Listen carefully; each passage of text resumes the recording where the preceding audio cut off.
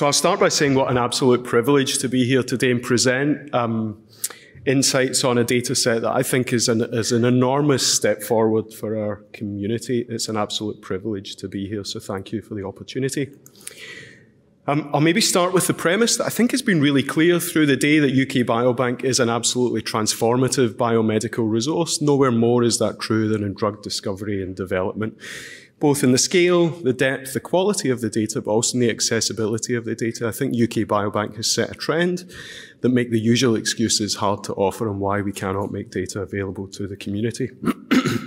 So I'll take a brief chance to share how and why we use these data at GSK and the uses to which we put them, and that's in disease understanding, hypothesis generation, and biomarker identification, in disease prediction to identify individuals we think are at higher risk of disease. And then maybe the example I'll touch on most today is in causal inference and how we use these data to support target identification and portfolio progression. And of course, specifically, I'll offer some preliminary insights from our analyses of 500,000 whole genome sequences linked to that broad and deep phenotypic data. So the background I'll start with is that drug discovery and development is really hard. Depending on the timeline at which we start, the vast majority of the drugs that we take into clinical development are likely to fail, and that number's around 90%. So even the drugs that we take into clinical development after years spent preclinically, 9 out of 10 of them will not see a patient and benefit a patient. So the hypotheses that we have don't turn out to be true. So anything that we can do to shift the dial in increasing our probability of success in developing safe and effective medicines is extremely valuable. And thankfully, one of those things is we can use genetics. So this is some work done by colleagues of mine at GSK that showed that drugs with genetic evidence are twice as likely to be successful as those without genetic evidence. And essentially in this analysis, they said, here's a region of the genome that encodes a particular protein that's a drug target. Does that region of the genome contain variants that are linked to the similar disease, the indication for that drug target? And we and others have updated these analyses, and what we've shown is that not only are they twice as likely to be successful, but where we're really confident in the genetic variant and its link to disease, that number can be 3, 4, and 5 times more successful. Now, to be able to do that, our ability to do that is predicated on a foundation that requires 2 things, really, and that is, number 1, genetic variants that we can confidently link to the function of a gene, i.e., it might be that a loss of function variant, so a variant that prematurely truncates a protein, is a really good mimic for pharmacological inhibition of that protein. And then when we have those variants, we need to have the ability to link them to a large number of disease phenotypes across the disease phenome in a very large sample. And I mentioned that UK Biobank has been transformative. It really has in our ability to bring these genetic insights to support drug discovery and development. And it's absolutely changed the paradigm in which we bring genetics. And I present here an illustrative example. This was work that I started doing in around 2014 when I was in academia at Cambridge. We identified a low-frequency coding variant in GLP-1R that was associated with lower fasting glucose, thinking that it might then be a useful proxy for pharmacological targeting of GLP-1R. We then asked, well, can we take that variant and test it against disease phenotypes? We identified the variant was associated with lower risk of type 2 diabetes and cardiovascular protection. And the way that we did that, really at that time, was we did what one could do. We started firing out emails. And this process, to be able to generate this one figure here, took around 18 months and over 1,000 emails. And there's absolutely no hint of exaggeration there. I did count the emails before I left Cambridge. There were over 1,000. When we come to doing that in UK Biobank, when it arrived soon after I joined GSK, if you squint hard enough, I'm sure you would agree that these figures look much the same. This figure now takes 2 minutes and a Teams message for me to generate in the team. So absolutely has changed the paradigm. So we need variants that are functional in large samples and deeply phenotyped. If only we had 500,000 whole genomes.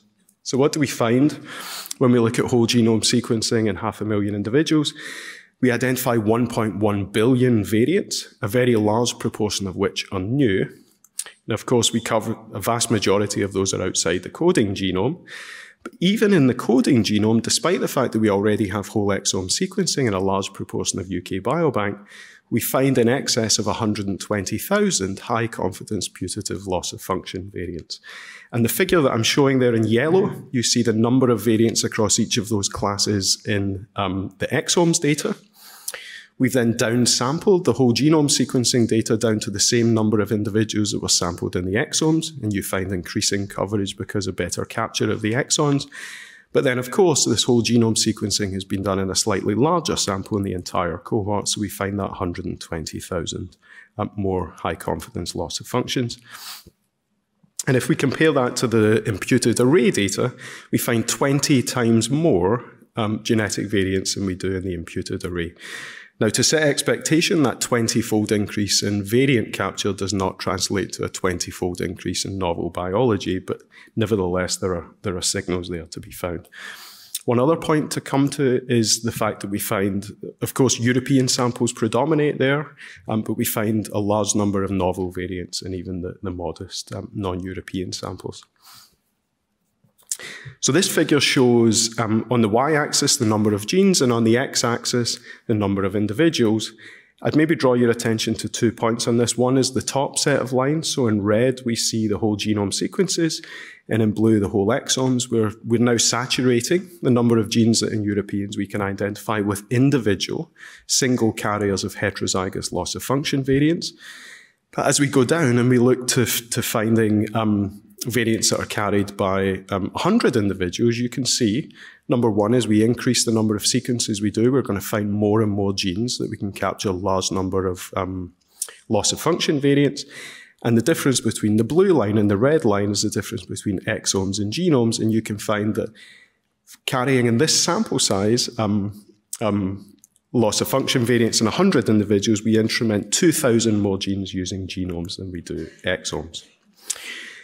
Shown here, European samples predominate, but the thing I would highlight is that even in these relatively modest sample sizes of non-Europeans, we still make a material addition to the coverage of whole genome sequencing in diverse ancestries. And even in these relatively modest sample sizes, unique insights are available. So we can see things in these samples that one does not see in Europeans. And in this particular case, there's well-trodden biology linking HBB to thalassemia, but in this instance we find a rare splice variant in this particular gene that's associated very, very strongly with thalassemia that's not present in either the exomes data or in the European samples. And I recognize I'm going quickly here, but I will point you to the paper in which many of these data are shown if you're not able to squint fast enough. So this figure shows the number of new insights that we see grouped by allele frequency. If we look in Europeans, how does that considerable increase in variant capture relate to the number of novel signals that we identify? So on the rightmost side, you see in the pink color, the number of associations are already observed in the imputed array data.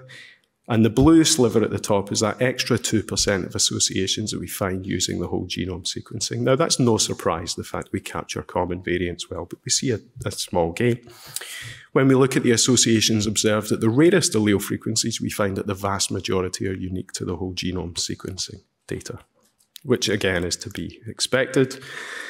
These fall into a few categories. I show an example here for an association with cataracts, where we find a rare frameshift variant in the lowermost plot that shows the coverage in whole genome sequences completely hidden in both the imputed and the whole exome data. We then see, even amongst common variants, so the topmost plot there is showing the regional plot for the imputed array data, we find that there's a gap in imputation quality there that now has been filled in through improved genome reference build and the comprehensive capture of variants. And we find then, again, a novel signal in this particular region associated with hypothyroidism that was completely hidden. The minor allele frequency here is about 25%. So we're seeing new common signals. We also, this comprehensive capture allows us to identify novel rare variant burden signals, even in the exons, capturing variants that were not present in those data.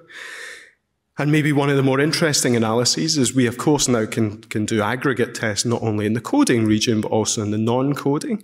And this allows us, for one of the first times, to identify these non-coding variant, rare variant aggregations in the untranslated regions. The ones in orange are the ones that are completely unique to these tests and not observed in the exons. A final scientific slide here is clearly, as these data will be even more valuable as our ability to capture these categories of non-coding functionality improves. One of the ways we can do that is using the 50,000 proteomics measures that have been done in UK Biobank to directly ask, is a rare variant associated with protein levels? We can then define custom masks that aggregate these variants. And when we do that, in the blue, we're finding the negative log 10 p-value for association using those custom masks relative to those using conventional annotations. These are really preliminary analyses, but point to the fact that there's lots of novel biology yet to be uncovered here. So rather flippantly, I'll ask, but well, apart from the novel variants, the novel associations in the coding and the non-coding genome, the novel biology, what have 500,000 genomes ever done for us? I would say 9 months in, we're barely scratching the surface. It's gone fast. And I think this is utterly transformative into the future. And will further embed UK Biobank as the world's premier biomedical resource. Huge number of individuals to thank for this, not least the visionary leadership at UK Biobank, the staff and team that make that possible, but also the other funding partners that made this possible, and of course the participants.